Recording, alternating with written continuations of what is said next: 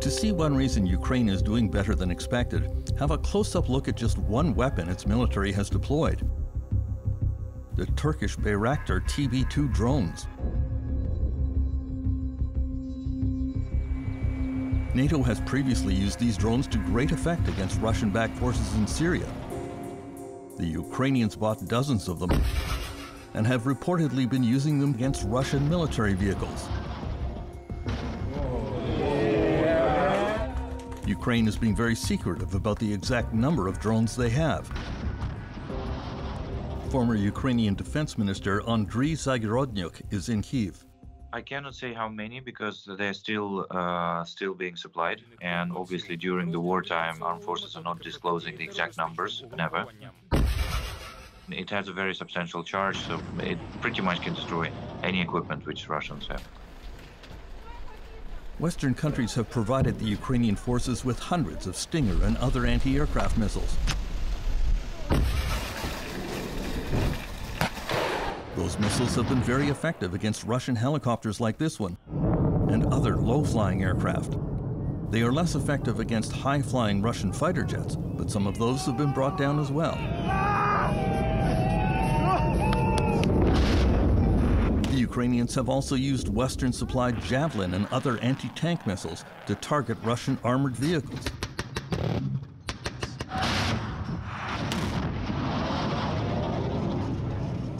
Many Russian tanks get stuck in the mud when they try to get off roadways to escape being hit.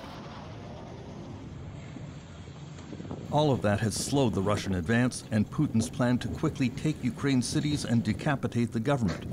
That might not all be good news, according to retired Canadian General Louis Mackenzie. There's a downside to that. There's a saying in the Russian military, never send a soldier where an artillery round can go first. Fools!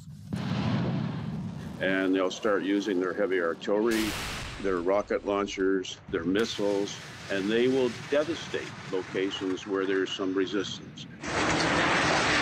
Russian artillery strikes are now killing thousands of Ukrainians, shelling apartment buildings, hospitals, and schools.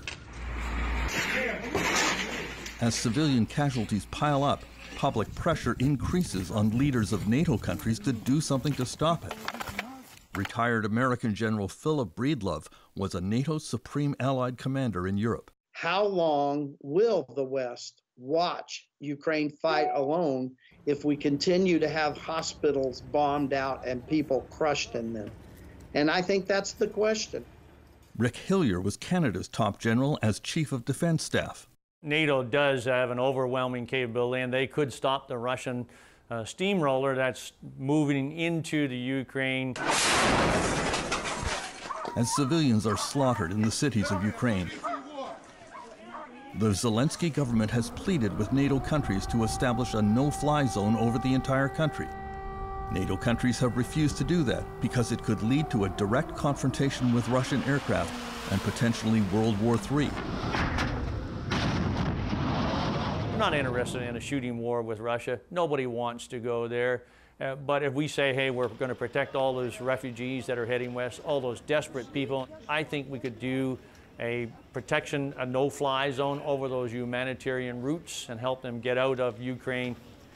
If we're just going to stand by and let this kind of a disaster unfold, it surely does not speak well of us in the West. I've changed my mind over the last week or so that the way this thing is turning out, this conflict is turning out, then yes, no-fly zone. I would endorse a no-fly zone. Like John McCain said when he defined a no-fly zone, if you fly, you die.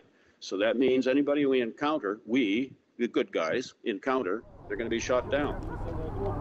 The principal objection to increased NATO involvement is the possibility of nuclear war. Putin has ordered his nuclear forces onto high alert, and Russian military doctrine has long envisioned the use of nuclear weapons.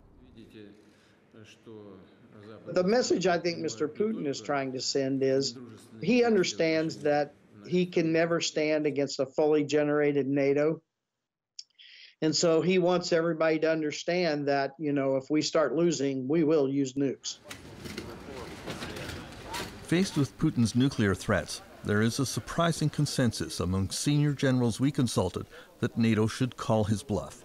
It's not a threat that we have to back off as a result of not doing the right thing because we believe the threat.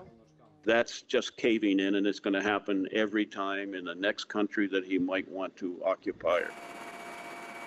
Putin wants one thing out of this. He wants to succeed, but more importantly, he wants to survive.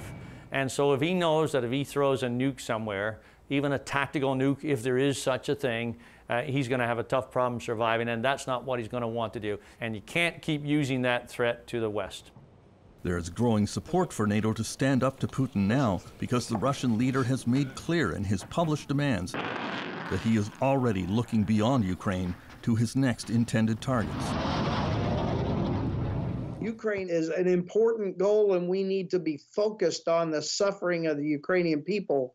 But if you read those documents, Mr. Putin's eyes are set on rewriting the security architecture of Eastern Europe. Essentially, he wants to rebuild the Warsaw Pact and the Soviet Union.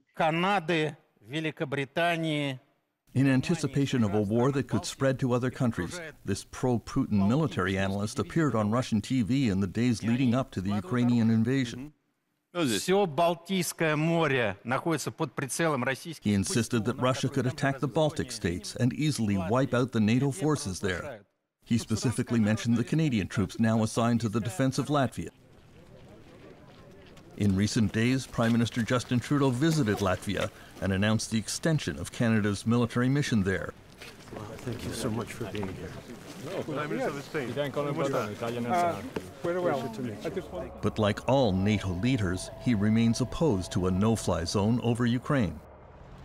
The public reaction seems less cautious. A recent poll showed 74% of Americans now support a no-fly zone.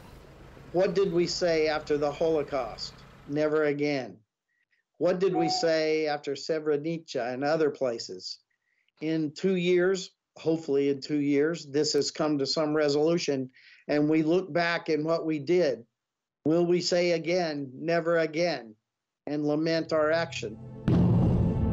As Russia steps up its attacks on civilians, even shelling apartment blocks with tank fire, the question is whether increasing public pressure in the West will lead to more NATO involvement. Terence McKenna, CBC News, Toronto.